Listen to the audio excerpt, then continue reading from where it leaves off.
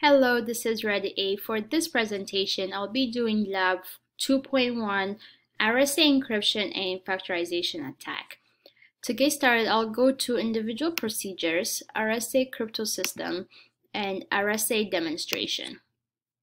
I'll be filling in the value for P, Q, and E. P would be 47, Q is 79, and public key E would be 37. As you can see, the other fields have been calculated. Now I'll go into alphabet and number system options. For the alphabet options, I'll use specify alphabet.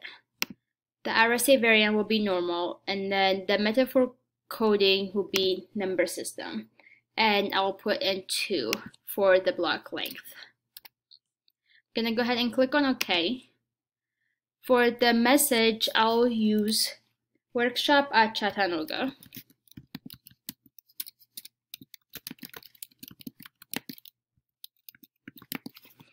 And I'm gonna go ahead and encrypt.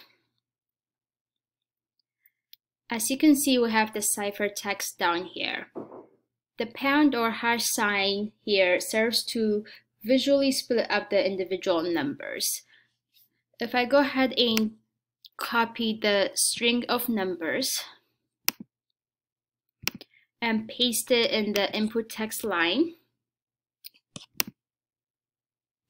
and now choose the number since I input a number, and go ahead and decrypt, then it will give me the plain text down here. Next, I'll show the difference between encryption of message with block length 1 versus block length 2. To do so, I'm going to go ahead and change the value for P, Q, and E. P would be 251. For Q, I'll use 269. And E would be 65,537. I'll go to alphabet number systems, and I'll use all 256 ASC characters. The RSA variant, I'll keep it as normal.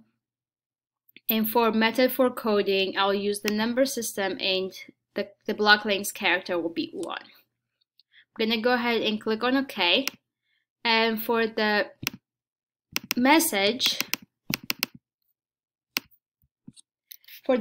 I'll use Ruby false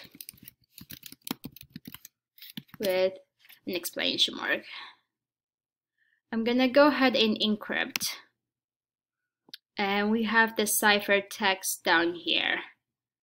And it looks like a long number.